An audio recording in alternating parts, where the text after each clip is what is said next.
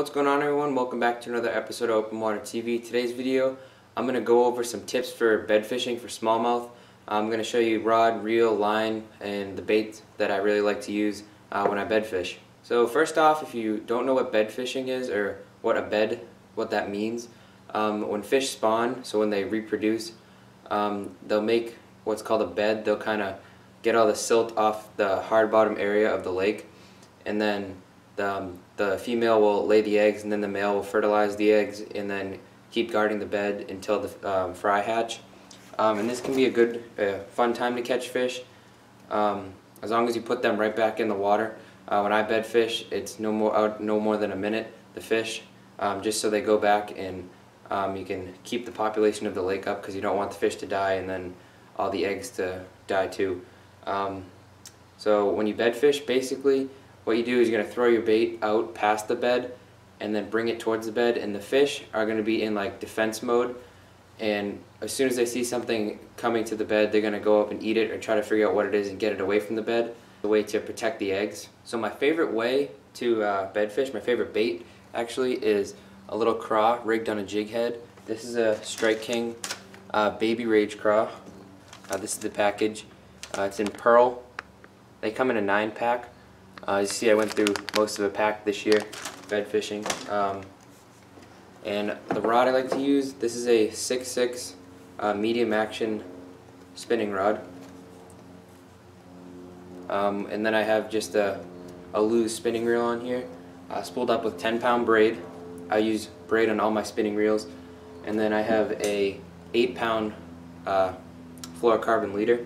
So my favorite jig head to use is a OpenWaterTv Pro shaky head in 1/4 ounce. I don't like anything over a 1/4 ounce, just it's a little too heavy. Usually I'm fishing really shallow water, so I don't want to be throwing a big jig out there and have it just thump in the bottom, so then I can't really feel the bite as well. So what I do is I just tie a quick Palomar knot to the jig head, go through the bottom of the eye right there, then come out through the top and just do your Palomar knot. Cut your tag end, and then you're ready to thread your craw on. So, like I said here, I have a baby rage craw. So what you do, you just get the end and get the screw part of the shaky head and just screw it on so it's nice and straight.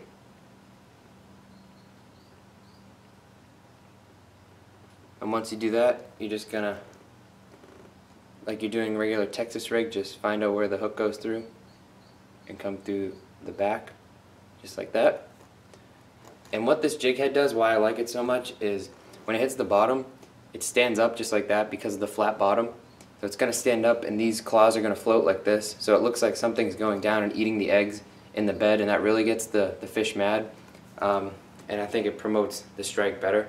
Now the reason I like a white craw, normally I don't really fish white just because it's not natural in the lakes that I fish. We don't have a lot of shad lakes around here. It's mostly bluegill, sunfish, stuff like that. But white, when you're bed fishing, you don't really need a specific color. You can pretty much throw any color as long as something's in the bed. Fish are going to eat it or try to grab it and take it out of their bed. And white is just easier for us fishermen to see.